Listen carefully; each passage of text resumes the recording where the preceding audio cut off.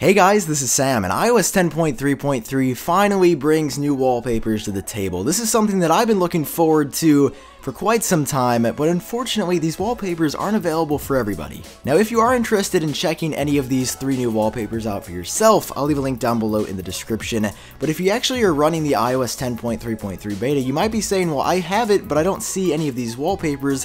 And it's not just you, I don't have them either because they're only available on the 12.9-inch iPad. Now why Apple only included it on that device instead of, I don't know, all iOS devices is beyond me, but one theory would be that there is a rumor that Apple's coming out with a new 10.5-inch iPad in the future, and maybe they just accidentally got put on the 12.9-inch iPad Pro. It makes sense because they're not on any devices with smaller screens, so maybe Apple had a rule like, well, if the device screen is bigger than 10 inches, it gets to see these wallpapers. I don't know, that's just a theory, but it would make sense because, I mean, who couldn't see these being used in marketing images for the new iPad? Either way, that doesn't change the fact that these wallpapers look incredible, and I would love to hear your thoughts about these down below. They look super fresh, super summery, and I could see these being added maybe even in with iOS 11. Maybe they leaked here and will be put in a future version of the iOS 11 beta.